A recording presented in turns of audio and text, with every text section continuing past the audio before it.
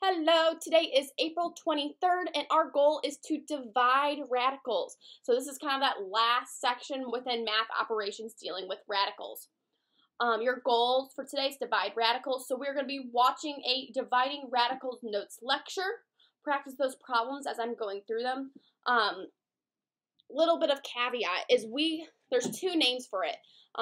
Simplified version, I call it dividing radicals. It's also referenced as rationalizing the denominator.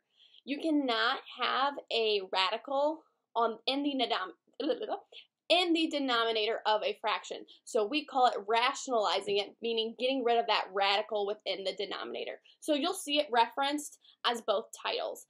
On my stuff, I pretty much call it dividing radicals.